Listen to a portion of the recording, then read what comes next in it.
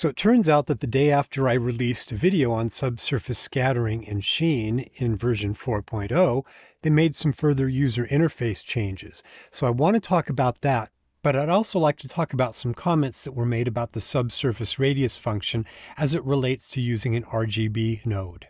And I also want to show what happens when you open in 4.0 a 3.6 material that contains an RGB node attached to the subsurface color parameter that is now gone in 4.0. So first off, let's take a look at the fact that the build that they just released has new organizational features in the material editor, and they're awesome. I didn't show the node editor in the first video because they were making changes to it, and I wasn't sure if they were going to be making further edits or changes, but I'm going to go ahead and show you that. So you can see that they have panels now in the principled BSDF. If they didn't do that, it would be such a long and complex node that they just wanted to put in these sections that could be expanded or contracted. It's really logical. But now what they've done, they just released a build today that further incorporated this into the regular material editor. So when we come over here, we can see that the core functions are at the top, and then we have subsections for, say, subsurface scattering, or for specular, coat, for instance.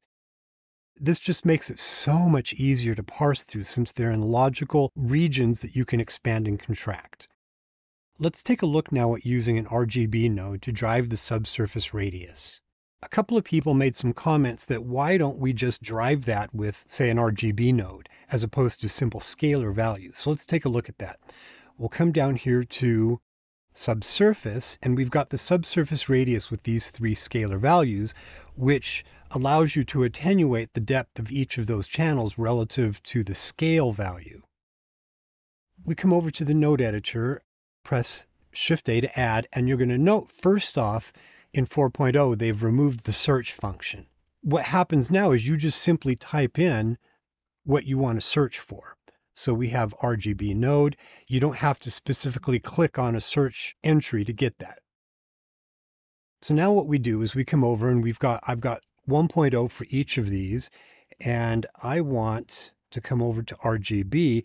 Let's say we want blue to be the primary emphasis. So I'm going to take red and green, take those to 0, blue up to 1, and then I drive this into the radius. So let's go ahead and turn on subsurface, and there we go. Because the values are there. When you come over to RGB, the scalar values are right there, so they drive that. But here's the cool part. When we come back over to the main material editor, when you expand out this entry, we now have the color values there.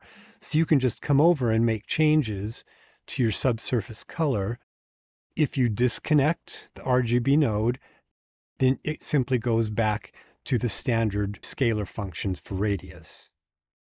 So let's take a look at what happens when we take this 3.6 material and move it over to 4.0, because we have an RGB node that's driving subsurface color. And remember, subsurface color is no longer available in 4.0. So how do they handle this condition? Let's jump over to 4. Let's open this up. Let's turn on the interactive renderer so we can see it. So it's pretty close. It's not exactly the same. When we look at this, we can see that there's the RGB node that we had, but now it's tied into a mixed color node. It's taken the base color, put it into A, the RGB node into B, and those are both being driven into base color. When we look at subsurface entries, the entries here, the radius values are the same, and it's converted over that 0.5 nebulous value that we had in 3.6 into the proper equivalent of the unit system that we're using over here in 4.0. So it's doing something that's pretty close, but it's not quite exactly the same. So this is something you're probably just going to have to experiment a little bit with once you begin using 4.0 to see if you need to make any tweaks or whether you're just going to be able to use it as is.